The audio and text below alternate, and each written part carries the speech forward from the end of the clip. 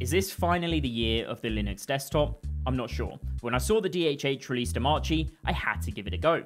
The TLDR is Omarchy is the easiest way to get a working, developer-ready Arch Linux and Hyperland setup. It is literally a single script. If you ever tried Arch on Hyperland before, you know that is not an easy feat. For me, I used it to give this old laptop a new lease of life as a powerful dev machine. The only issue I found was that this laptop was bricked, but luckily I found out that removing the battery and leaving the laptop powered via cable does the trick to fix it. So now that I do have a functioning laptop, let me show you my 5 favourite features of Omarchy, and as a spoiler, the 5th one is how easy it is to set up. That way I can show you why you want to use it first, and then how to. My first favourite feature is a pretty important one: navigation. How do we actually use Omarchy? Obviously, we can move around with our mouse here. No, do not do that. With Omarchy, it is a sin to use your mouse. We are going keyboard only. Take your mouse and throw it away. My mouse didn't hit the pillow. With Omarchy, your new best friend is going to be the super key. This is your gateway to everything. Super in space opens up the GUI app launcher where we can see all of our installed apps, but a quicker way to get to some of them is to use the keyboard. We can do Super B to open up the browser, Super Enter to open up the terminal, Super J if we want to change the layout of that, and then Super J to change it back. We can do Super F to open up the file manager, Super T to open up the activity monitor, and as you can see, I need to stop because there is just so many that I could do. Super N opens up NeoVim. Sorry, it turns out I had one more in me. If you want to see a list of everything that you can do with the keyboard, check out the docs. My favorite feature in there is that if you do caps lock space N or E, it will actually enter the name or email that we configured at the start. It's just a super cool, nice to have. Now that you are a keyboard warrior though, what apps can we actually use? What does Omarchy come installed with? Obviously you saw a spoiler of a few of them there when I was opening them up, but let's split this into 2 categories. Feature number 3 is going to be for the terminal tools and apps, and then feature 4 for the GUIs and commercial apps. For the terminal then, which is Alacrity by the way, Omarchy actually comes with all of the quality of life pieces of software that I absolutely love.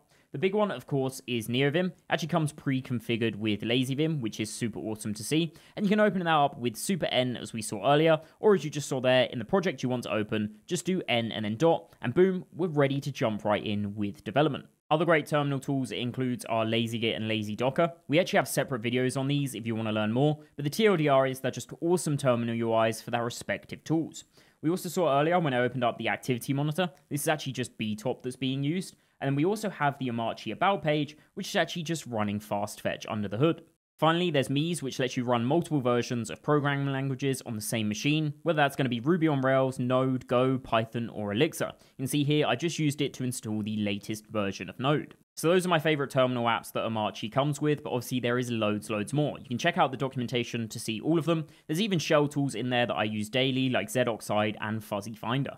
Not everything lives in the terminal though, sometimes we do need a GUI. For that, my favorite apps that Omarchy comes installed with are Obsidian for note-taking, MPV for playing your videos, we've got LibreOffice for your open source Word, PowerPoint, and so on, and we even have OBS for exactly what I'm using it for right now. There's actually a distinction in the documentation between GUIs and commercial GUIs, as Omarchy's goal is to be open source and free where possible, but sometimes you can't escape Big Corp, and that's why it includes apps as well, like Spotify and 1Password. The final thing that's really cool about apps as well is there's actually shortcuts for web apps in here, like ChatGPT and YouTube. If I do Super and A and then Super and Y, you can see that's going to open up ChatGPT and YouTube. And these are actually just the websites themselves, but they've been installed like applications. And that means they also show up on Wi-Fi here with a nice little icon and their name as well. So we can do the same here for ChatGPT. It's just a super cool way you can do this, and you can actually add your own as well with a really simple command that you can find in the documentation.